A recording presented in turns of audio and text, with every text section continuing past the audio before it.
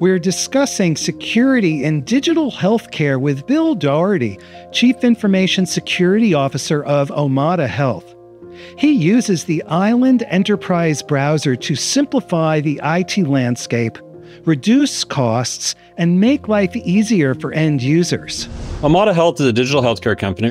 We specialize in the prevention and treatment of cardiometabolic diseases, so primarily type 2 diabetes and hypertension. We do this digitally, so we have a series of smartphone apps, connected devices like cellular connected scales, glucometers, blood pressure devices, and we deliver all of our services over the internet.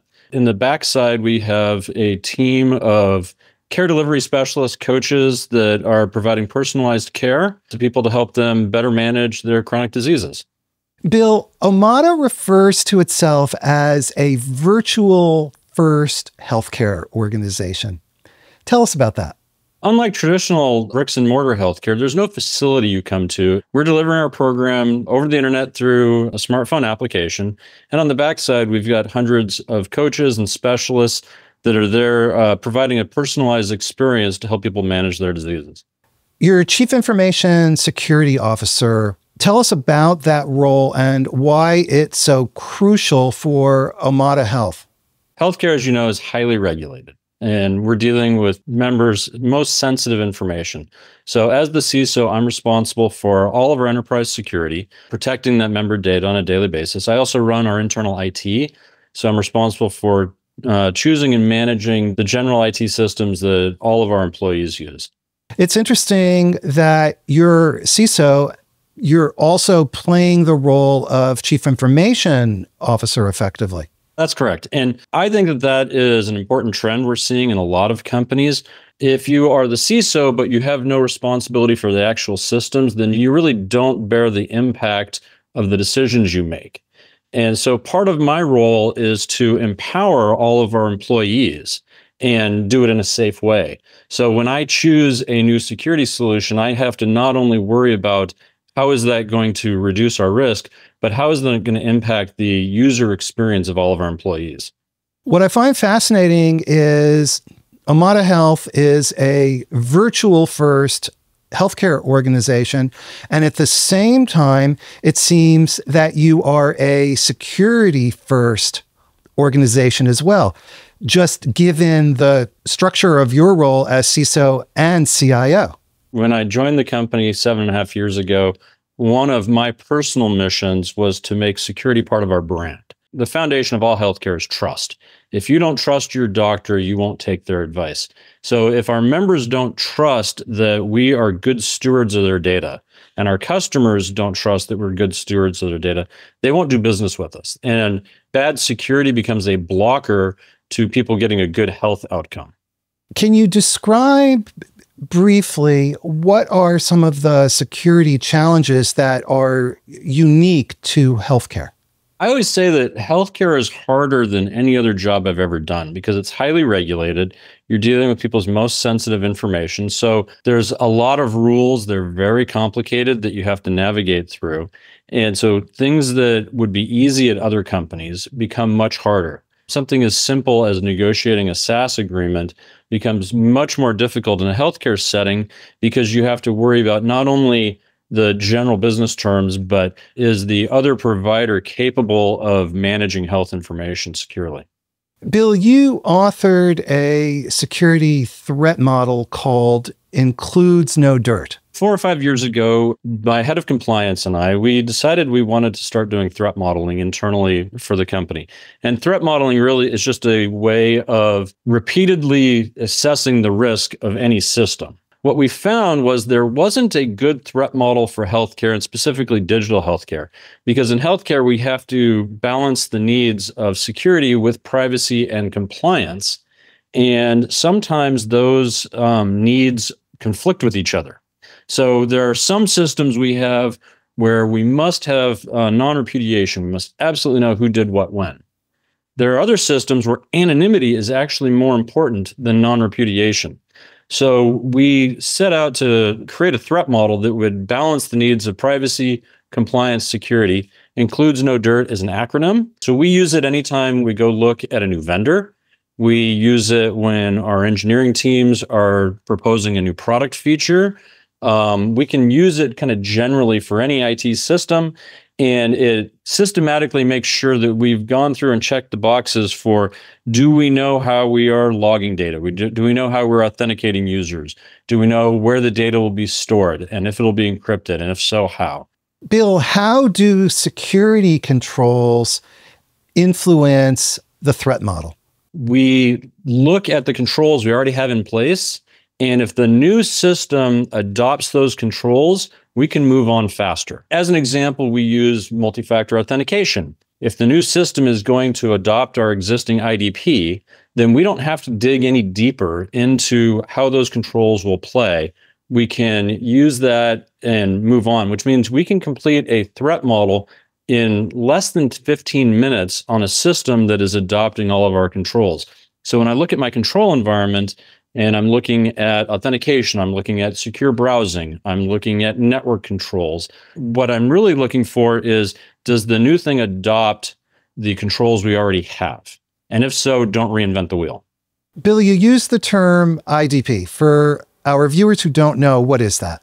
IDP is an identity provider. So because we are a SaaS first, SaaS only company, we use a SaaS based identity provider that does authentication, enforces multi-factor, and allows us to apply policies at the point of authentication.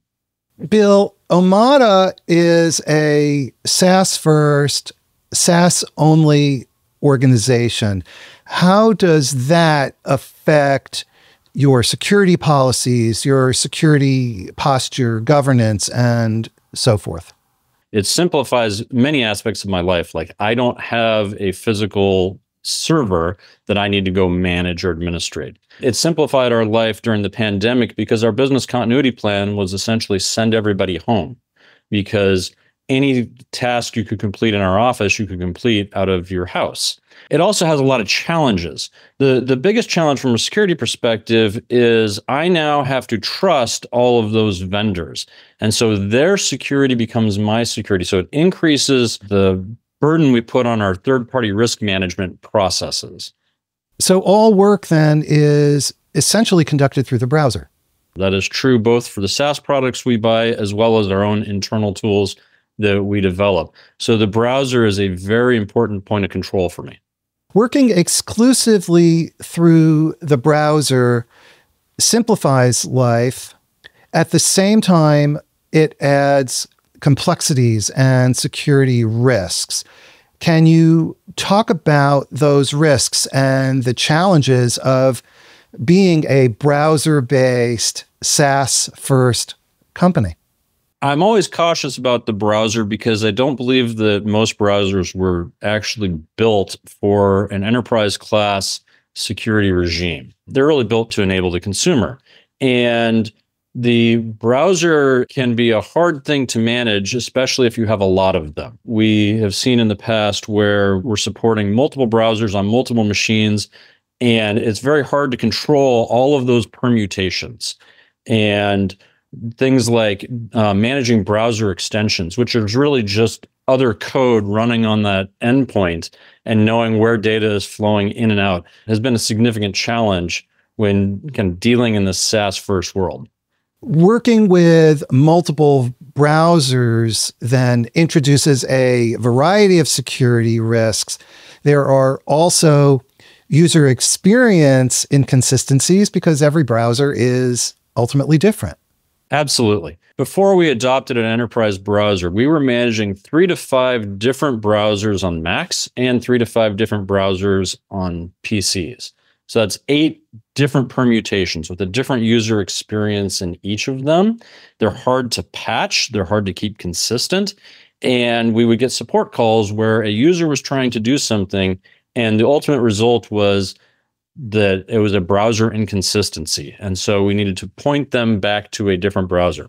One thing I've learned over the last couple of years is that the browser is a surprisingly personal thing for end users. They will latch on to one browser of choice, and they really like it. And so going through a journey of trying to create some better consolidation, a more consistent user experience, and improve security, we had to take that into account. The browser is very, very personal, but when you have a wide permutation of them, they're very hard to manage. Bill, you used the term enterprise browser. Tell us about that. To me, an enterprise browser is a single, consistent, purpose-built browser with built-in security functions. And it's something that is easy to deploy and easy to manage.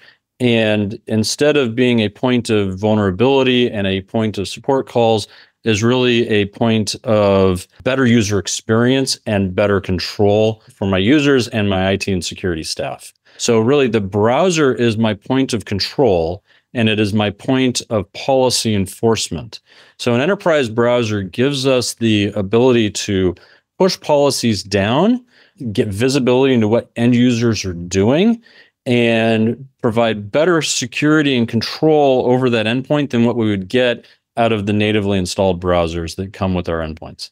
Bill, you've described the enterprise browser and you've spoken about the security challenges associated with consumer browsers. You're working closely with Island. What are you doing with Island? Island is our enterprise browser choice. Last year, one of my security engineers, he was facing this problem of trying to keep browsers patched. We have lots of obligations, lots of audits where we're trying to figure out, are we patching our endpoints regularly?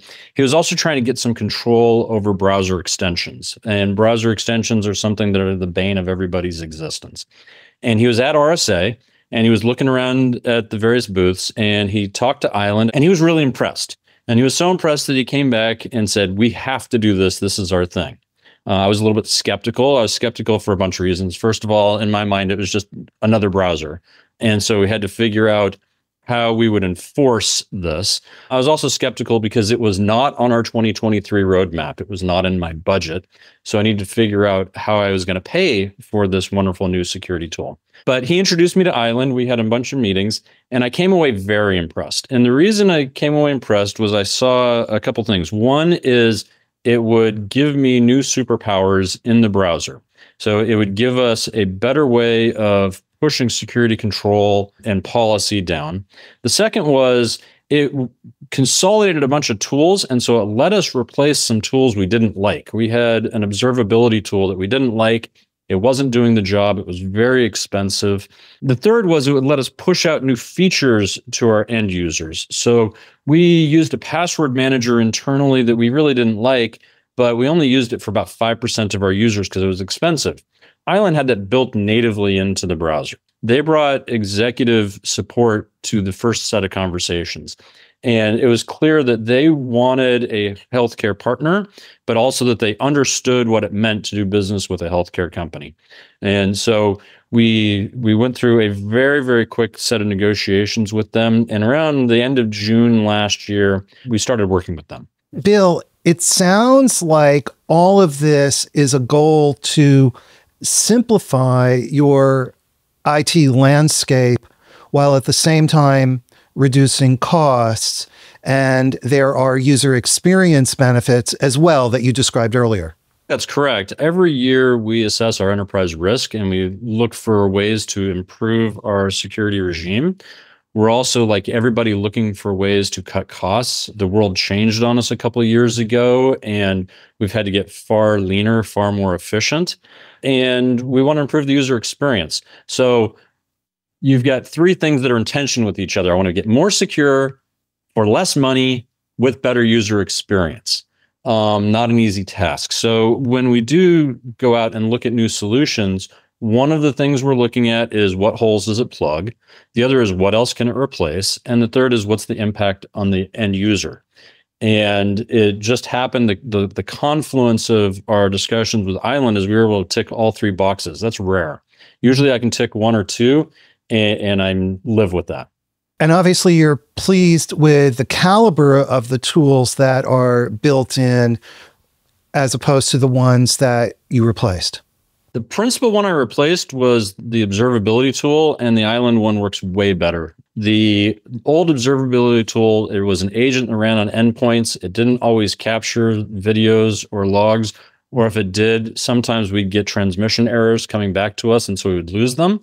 Island captures a different level of fidelity and transmits them differently. And so when we want to see what an end user has done, we've got a much higher degree of confidence that we have captured it using Island's tools. That makes perfect sense because an agent is essentially an external third party. And when you're using the enterprise browser, all of the data is coming in natively and it's right there. Absolutely. And the side benefit of that is we're running less code on the endpoint, so it actually performs better too. For our power users, like our engineers that are trying to squeeze every last cycle out of their laptop, we actually saw a little bit of a performance boost on their endpoints because we're running one less agent. Is one less thing to conflict with for what they're trying to do on their laptop. Bill, earlier you alluded to the implementation or the rollout process.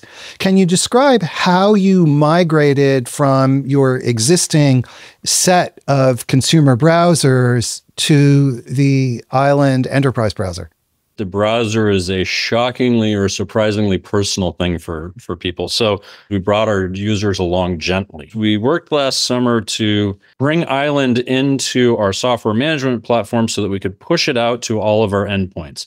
And we pushed it out silently. We didn't tell anybody we were doing it. Just suddenly there's a new application on their laptop. We then did a lot of testing to make sure that it wasn't going to conflict with something.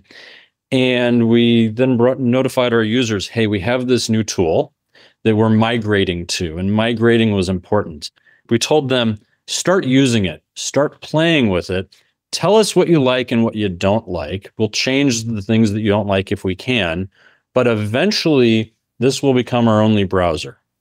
And so we gave them, I think it ended up being closer to 2 months of time where they could try it, but not be forced to use it. But they always knew that's where we were going. The enforcement of this is actually really important. For us, we use an IDP for authenticating a single sign-on to all of our SaaS products. Island integrated with that IDP. We made it when we were ready to cut over such that you can no longer authenticate to any of our applications unless you're from a binary we trust, which is Island. So when we finally did that push, suddenly all other browsers effectively disappear. Some of them we uninstalled, some of them you can't uninstall, but the users are no longer using them for any application we care about or any set of data we care about. So Island becomes the trusted authority, the reference point. That's correct. If you think about layers of security just for something simple like authentication, we often talk about username and password or multi-factor. In our environment, we've added several layers. So in order to get access to any of our applications, you must start in a browser binary we trust. And you must do that on a laptop we trust and control and have a pre-shared certificate for. Then you can only log into one system. And when you do that, it checks, is the system patched and up to date? Is it one that we have a pre-shared certificate with? Are you using our browser code? Also, we check what IP address you're coming from. So you have to be from a subnet that we trust. And then you need a username and password and multi-factor. So it's a whole bunch of layers before you get to do anything we consider valuable. User experience matters. So all of that has to be seamless. To the end user, it should just look like they're logging in. So you've adopted a zero trust approach intended to maintain security while making the entire set of security operations seamless and easy for the user. To me, it's not zero trust, it's layers of trust. And so it is seamless to the end user, but they're on a laptop that we have deployed and control and trust, using a binary we control and trust, using credentials we control and trust, from a network we control and trust. And once you log in, you're continuously revalidating that. So it's not that you don't trust it, it's that you don't trust it in perpetuity. Bill, you're describing layers of trust that create a seamless experience for end users. That is definitely the goal. So from the end user's perspective, they wake up in the morning and they log into their laptop and then they log into Island. And when they log into Island, that logs them into our IDP. and then they can just start using our SaaS applications. And they only have to do that one time. But built into that very seamless experience is a whole lot of layers of security and control and policy. Consolidation of various systems is one of the key advantages provided by an enterprise browser. How does that impact the overall cost equation? For the providers we replaced with Island, we cut our cost in half. And that was compelling enough to make us act in the middle of last year when it wasn't on our roadmap. And this was disruptive to my team. We had a laundry list of projects we were going to do. We had a fixed budget, and we inserted this in there because everybody understood that if we did this and did it right, we would cut our cost and we would simplify our long-term support and we'd improve our security. And at the same time, we're able to deploy new features we had always wanted to deploy, but could never afford. The biggest one being a password manager. Enterprise password manager are fantastic. They're also tend to be expensive. And so most of our users didn't have access to one. And that impacted them not only for their work, where they may have passwords they have to manage on third-party sites, but also we allow our users to do some personal business. And so we want to enforce good security policy, like don't reuse your passwords. And also don't write them down on sticky notes and put them on your desk. But we hadn't given them the tools necessary. By deploying an enterprise browser, we actually got access to this. That kind of cost savings is pretty incredible. Can you isolate the source of those reduced costs? We had an observability platform that was monitoring what end users did. They would record videos when it tripped a rule so that a security analyst can go in and see what they were doing to figure out if they just made a mistake, if they're doing something malicious, if the rule needs to be fine-tuned. That platform is very expensive. Island has that capability built in, and it works better. And ultimately, I get the entire stack of Island for half of what I was paying for a standalone observability tool. And again, you're reducing the number of software components and software vendors in this mix as well. Absolutely. It's less software for me to patch and worry about on a daily basis. And I've now got enterprise control of our browser extensions. So we have less risk there of malicious third-party extensions coming in because no extension can be installed that we don't review and improve. And overall, you have really significantly simplified your IT landscape. Absolutely. Bill, what's next for security at Omada Health? Like every CISO, we're very focused on AI and how we bring the benefit of these new AI tools into our environment and how we do it safely. In healthcare, that's hugely complex because of the rules around how you use member data. We are continuing our focus on efficiency. Efficiency is job one, and AI tools have the potential to help with that, but also just general consolidation of vendors down. As you grow over the years, especially in your SaaS world, it's too easy to just add another tool and add another tool. And what you get is drift. And so we are identifying every SaaS product we have that we think can be consolidated down. Our enterprise browser actually gives us really good usage statistics, so I can see who is using what tools when and can identify areas to reduce licenses, to consolidate, to just throw tools away. So all of those are top of mind for me right now. So the Island browser gives you a level of visibility and transparency into software usage, which in turn allows you to reduce that drift and drive the simplicity of the overall IT landscape. Yes, there's some dashboards in there that show me what my top applications are. I can see who is using what when. So when I want to know for a given SaaS product, I wonder how many people are using this compared to how many licenses I own.